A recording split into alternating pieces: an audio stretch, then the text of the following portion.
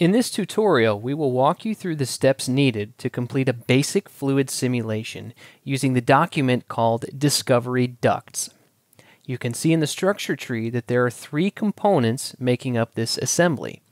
Click the checkbox on component number 2, and you'll see a small probe in the assembly, for which we will look at later. Click the checkbox to show the main duct again. To start the fluid simulation, let's click on the Create Solution button, then Fluid Behavior.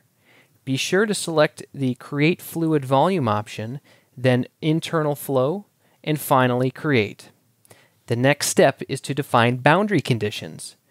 Click on the inlet, then outlets as desired. Before clicking, hold the Control key to change an inlet to an outlet. Immediately, you'll see a fluid simulation begins once all 3 openings have been selected.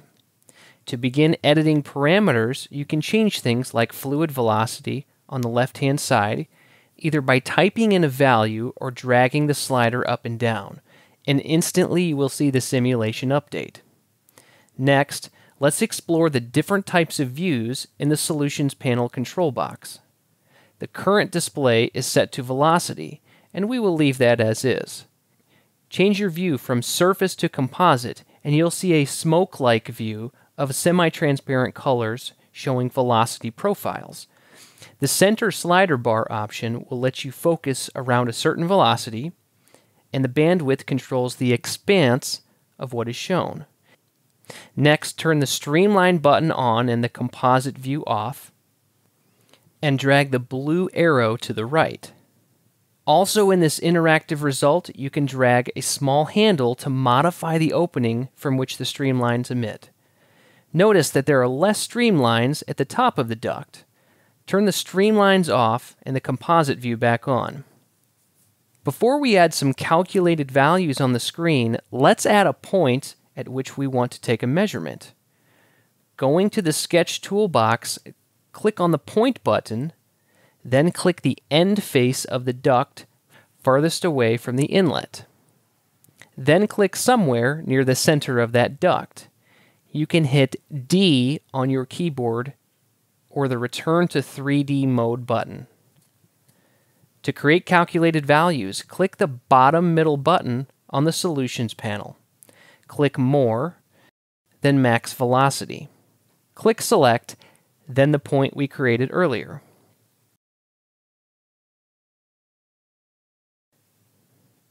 Notice after a few moments the velocity value starts to settle down as time goes on and a steady state solution is reached. Now change the velocity to a number dramatically different and watch the chart instantly update. Let's start to make some geometry modifications. Using your middle mouse button, place the perspective of the model in a view like this.